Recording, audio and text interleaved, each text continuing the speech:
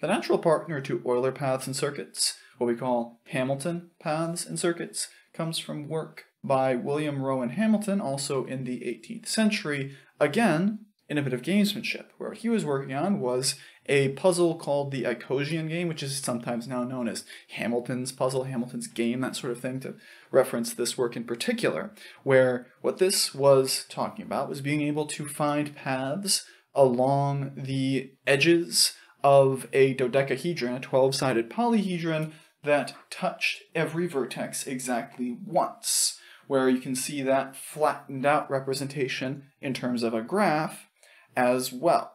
Where this, again, leads to the name there that we call these things Hamilton paths and Hamilton circuits, or Hamiltonian paths and circuits, in reference to that Hamilton, not the American one that they made musicals about.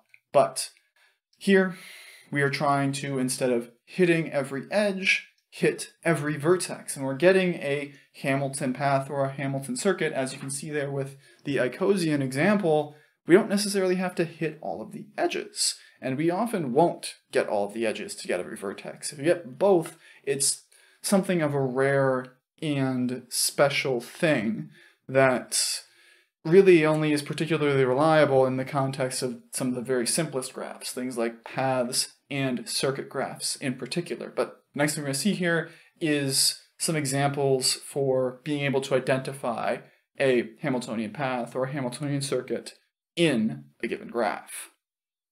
So for this example, we want to identify a Hamilton path and a Hamilton circuit for the given graph below.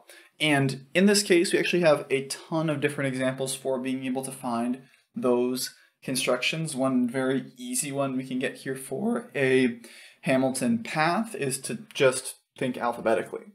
So if we take that first one up top, A to B, then go from B to C, then go from C to D, then go from D to E. Doesn't really matter to us that we didn't hit these four edges there. What matters is we've hit A, B, C, D, and E. We've hit all four, so we have our Hamilton path. And if we want our Hamilton circuit, just at that one.